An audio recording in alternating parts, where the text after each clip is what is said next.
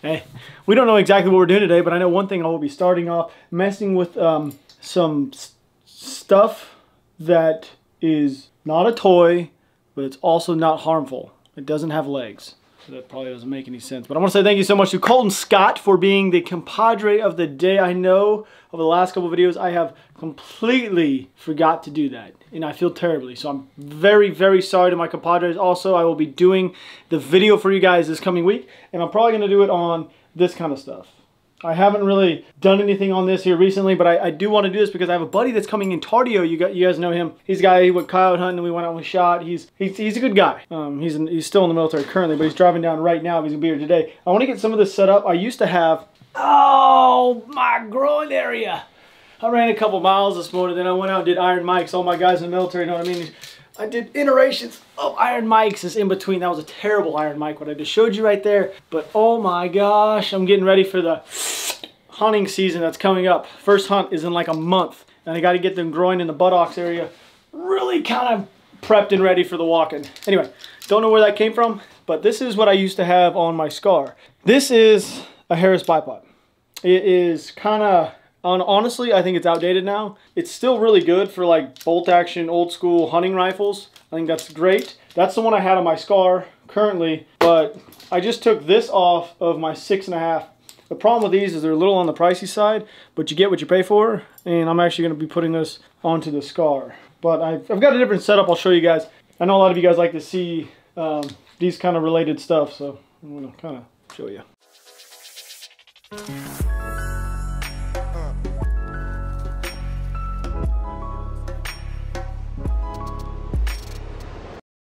So for a while I was using this right here, and it's a good rest. It's not bad. This is the one I've been using. The only problem I have with it is it's kind of heavy. It's kind of bulky, it's kind of big, but it really, really is very, very good. And I'm gonna find a different use for it. Like I think I'm gonna stick it on like the side-by-side, is like mount it directly on there, because it's not moving once it's on there, you know what I mean? But for more of a lighter version of that, I've got this. It's literally just a Manfrotto grip deal, that's all it is. And right now I got my 6.5 on there, and it's that easy. You just kind of, and it's on. See what I mean? That's it. It's on there. The only thing I'm having is I'm trying to figure out where I want to put the actual other piece. I might bring it back just a little bit because right now it's a little bit buttstock heavy. That's pretty much how we're starting off my day. Oh, and then I got an extra one. I don't know. Should I stick it on my 6.8? The reason why I haven't taken this off though is not that I think that it's like super outdated. It was so bulky. Where's the, like when this thing would be collapsed, helps if I push it the right way. Oh, there we go. Look how bulky that is. It's huge. When you go to put your hand up there, it's just like you couldn't grip the rifle correctly. Like you couldn't grip it correctly at all. So me and Mr. Ugg Boot here, which I love, needs to be condensed down just a little bit more. What do you think about the charging handle on that side? The only problem I have with it is when you rack it back, you will catch. I've done it multiple times, but I always have done it like this because it means I don't have to take my hand off to do this. See what I mean? I think I'm just going to keep it. Have you ever seen the internals on one of these? No, I haven't. You've never seen the internals? You want to see the internals? Yeah. Isn't that weird? It goes this first, and that slides. Comes apart like a machine gun. Yeah, I was going to say. Look at that. Literally a machine gun. Ugh. But you can't hurt that sucker. So this is pretty much the deal. We do have an idea what we're going to do today. This might end up being a two-parter of a video because it's going to be such a long day, but it's going to be fun. Oh, yep, the inner thighs. They're working hard today. Look at that. You cannot tell me. You sit up on your coyote stand, flip your little sights up, and look at this. How nice it is. Put your little hand grip on there. You can even turn it. I think this is going to be a lot better when it comes to coyote hunting because look, we just for sure, pop it, and look, and now we're going quick, fast, and easy. Hey guys, if the last clip was kind of cringy and awkward, it's because at the very end of it, we didn't realize that Steven was actually filming. Steven's got this thing we call, well, Stevenisms. There's a record button on cameras. Sometimes he doesn't push them, which is probably 75% of the time. I have to redo things. Steven's cool though, don't worry. No big deal. No big deal. What do we want to do now? I don't know, but I recorded that one. You recorded that one? Okay, I'm going to put this together and we're going to bounce. You know where I'm going? No. You ever take a guess? One guess. You get one guess. Smoothie. Damn. And that was a chocolate gladiator with just strawberry, right? Anything else in there for you today? No, that's it. Thank you. You know what I forgot, don't you? Yeah. We have to go back to the house after this. I forgot the metal detector. I got everything but the metal detector. What'd you think I forgot? I was thinking like the bubbler. No, I got everything. Oh man. I forgot the metal detector. Dang it. Looks like we're not metal detecting down here. On a good note, at least that puddle has got some more water added onto it. Maybe. What are you doing, Steven? Oh, we're not. We're going that way, buddy. You guys see this little creek thing? Think there's a lot in here? There's actually an arm around there that I know there's probably a trillion, but let's fish this little puddle real quick. Oh, there's a good bluegill right there. There's a bluegill. There's a good one. Come on, buddy. We want that one. Yep, he's looking at the bait. He's got it. He's got it. Oh, put some water in there. Put some water in the bucket. That's what we're looking for right there. Look at that. There we go. That's going to be beautiful bait later on. Right now, we're going to be fishing this little tiny thing. We're looking for bait for later on in the day. Oh. Is that a bass? I think that's a bass. That's a largemouth, isn't it? Yep. Dude. That's the smallest largemouth in the world. He's not... he's probably the king of this little creek right here. This little puddle. What do you think? We need more gills around that size. These are all being used for bait, by the way. I don't know if it's gonna be in this video or a later date video. We haven't really discussed that yet. We're kind of just rolling with the punches for right now, but they will be used. Oh, hey, look at this little turd mongler right here. Nope, not that little one, that one right there. That's the one I want. Yep. Little panfish for days. I honestly think most of these we got in here are green sunfish. I really do. We got some green sunfish. We got some bluegills. I think we got some hybrids in here. So that's a sunfish? It's a green sunfish, I'm almost positive. But that's got to be a bluegill. Okay, so I'm pretty positive we got red ears, we got green sunfish, and we got bluegills and maybe some like hybrids of bluegills and sunfish and somewhat. I'll show you guys. Ow, whoa, wow! Wow, that was a sharp son of a gun right in underneath the fingernail. That was tasty. Here's one, what do we got here? You guys think he's gonna be good catfish bait or what? What do you think? Yeah? Catfish bait? We got some good sized ones in here. Quality sized ones, like, look at this sucker right here. What are you doing, buddy? We got multiple different kinds in here, so I don't know which one they're gonna be munching on. Look at that, there we go. We're gonna put some ice in that bucket here in a little bit. We might go catch a little bit more down around the bend because there's some bass. We might go do a little bit of bass fishing as well. But dang, that sucker underneath the fingernail, Stephen. It's tough, tough cookies.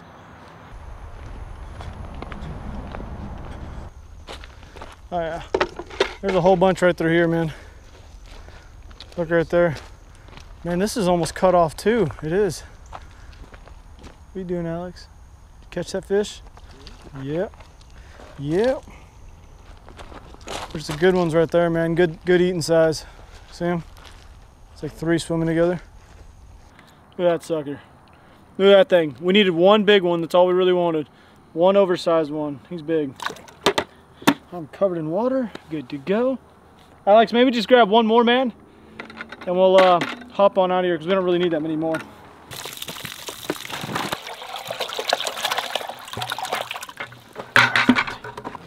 Hey, I think that's good, man. I think we're good.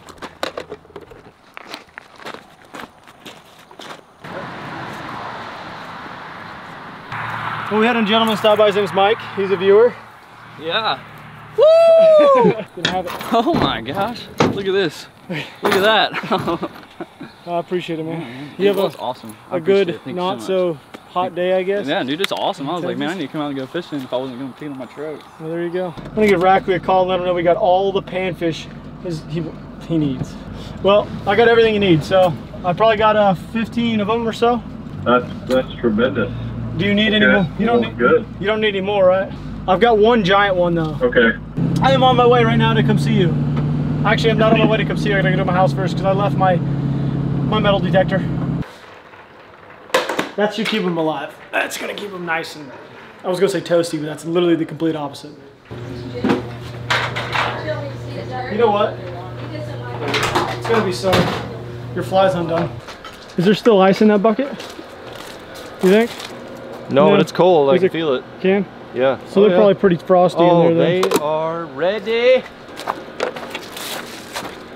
Okay, so Rackley just made it aware and very apparent. So the lost state here in Texas. So we got some panfish in here. Any kind of panfish, the ones that you guys saw me catch earlier. So you can take them from a body of water, like a creek or something, and use them in a lake as bait. The only thing you cannot do is pour that water that you had from a different body of water into that lake, which makes sense because that just stops the transfer like zebra mussels and stuff. You know what I mean? But you can take the fish out, put them in the live well, which we're gonna do, and then that will be the lake water. So that's pretty much, if you guys are wondering, there you go. That's what's about to happen.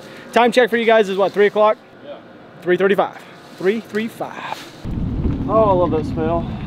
Y'all get that smell? Smells like watermelon a little bit, some lake water, a little bit of shad.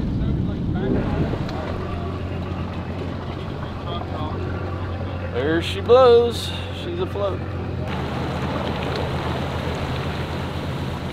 Oh man, this one's full of leaves. Look at that. This house is full of trees and leaves. Oh, thanks. Oh, these fish are spicy. This water is ice cold. Unleash the hounds. Oh, that's a party one. Look at that. That's a green sun. Yep. I knew I was right. Look.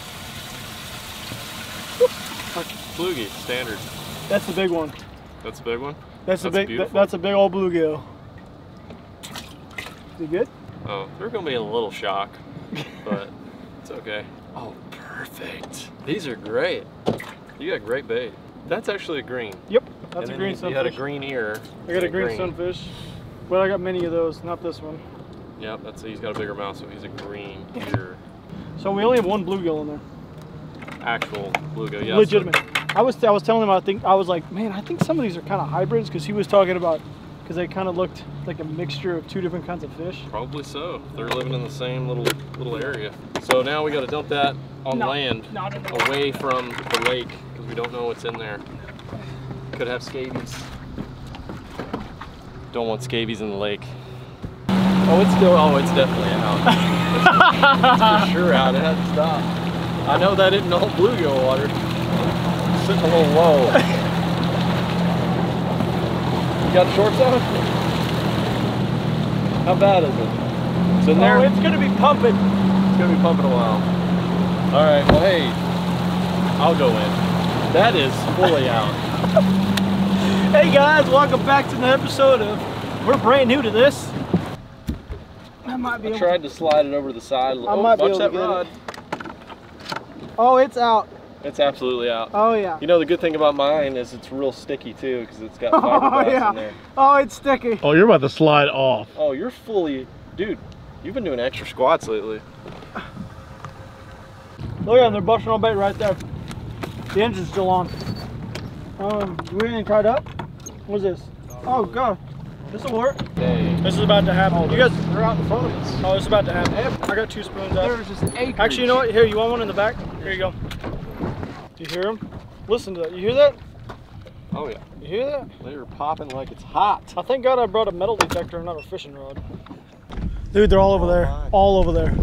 Oh my. They're pushing them. They're pushing them. They're gonna push all the way in here this evening. They're gonna push them. They're just pushing them. They're all on this. They're all right. Oh my God. Pretty much a big line out there. I know. Look at them. Look, look, look, look, look. Oh my God. Oh my God. Those are some doozies over there. It's gonna happen. It's gonna happen. It's gonna happen. It's gonna happen. Look at the bird. Look at the bird. Oh. That was a hybrid there. Oh, look at that. Here we go. Here we go. Here we go. They're busting it out of the water right now. Man, topwater should be. Dude, you should get destroyed like out the gate. You got him? Oh, I'm on. I'm hooked up. I'm hooked up. Smoked. I'm hooked up. You want to do a catch and cook as well tonight? Well, these are nice keepers though. Yeah, these are good keeper size. Do you want to throw them in the box and keep them? Do you want you want to eat them? These are nice ones, dude. I'm not gonna turn it down. Okay. I'm on the other side. Keeper open, dude. Another one coming in. Awesome. Sandbass King's here. Look at him chase that shot. Oh my God. So awesome, man. Dude, look at him. Oh my God. You could see him swimming right there. Look at him swim. Look at him. You could just see him on top of the water. Just swimming. We may just cross swords there. Oh, you got one? Oh, he's off. Oh, he's on. I got popped Oh, too. came off. Chasing it. They're just chasing. Oh, there's one. What is There's one. Wow. There's one. This is a keeper. This is a keeper. You got one? This has got to be a keeper.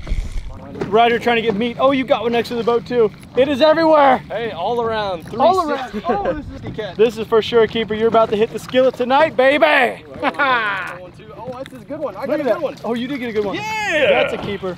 We both got keepers there, buddy. Here, open up that back box. This is a keeper right there. This is the most random day ever. Start off talking about guns, go catch some bluegill. Now we're gonna go catch catfish, caught some freaking white bass, brought a metal detector. It's fishing. It's fishing. Look at that on the left. Woo! Send it. I'm in them. I'm in them. Oh my God, look at him just bust him out. Look at him bust him out. Look at him bust him out. Oh, he just busted my bait out of the water. More fun just watching them. Oh, I got a fish on the teeny tiny rod. I got a marlin. 4-pound test. Look at it. Look at in front of us. Look at in front of us. Gosh. Oh, that is so much fun. Look at that. I gotta get crushed. That is awesome. Oh, I'm hooked. I'm hooked up, baby. Triple up, triple up. Come on. I'm out. I'm hooked. Hey, got a triple. Yeah. Hooked up. That's a good Oh. one. Hey, Alex got a great one too. Alex, keep oh, that. Party foul. Oh, party foul, we Alex. got off. Oh, yes. Catch and cook coming at you guys soon, I promise you. Look at that, right in the middle of it. Come on. This is like a freshwater bonita. It is. A freshwater bonita. Oh, you're on. Oh, look at this little rod, man. Look, oh my God, look at that bait ball. Look at that bait ball. Look at that bait ball. Steven, get that on Dude, look at that bait ball, Steven. They've got him at the surface. Look at that bait ball. On the surface. I'm hooked up. Oh, he came off. Oh, he busted my bait out of the water. Oh, there's one. Oh, behind the bait ball. Oh, that is it. I caught the giant. Come on, be a kipper, be a kipper, be a kipper. Got it. You good? Oh yeah, we're tripped. Tripled up. Alex, we're keeping these. I got a little one. Don't worry, guys. You were gonna hit the pan. Yeah, we were gonna have deer meat tacos, but this is just gonna take precedence. Oh, After a slaunch session of catching a bunch of white bass, now we're gonna move on to more of a catfish deal. I am with the king of sand bass, just so you guys are aware. I did bring the metal detector. Are we in focus? Because you know how this camera works. Sometimes it's just like, I think we're in focus. it's like, no, I don't want to Confirm be. two focuses. Confirm two focuses. Sometimes, I'm sorry guys, this camera does has its own mind. So, like I was saying, catfish, that's on our mind. Metal detecting, always on my mind. I go to sleep with this sucker. I think about it every night I'm in my bed, just because I really love it. It's awkward. Oh, he knows. Oh, he's coming ripping. Yeah. He's coming. He's got the tri-tooth. He's coming in hot. He's like, I've got him. Look at him. He is ripping. Okay. Call the CB. There has to be one on. There's no way it dove that far. Oh no, there's some. Oh gosh, yeah, that's definitely a fish. Look at him. Oh my God! No way!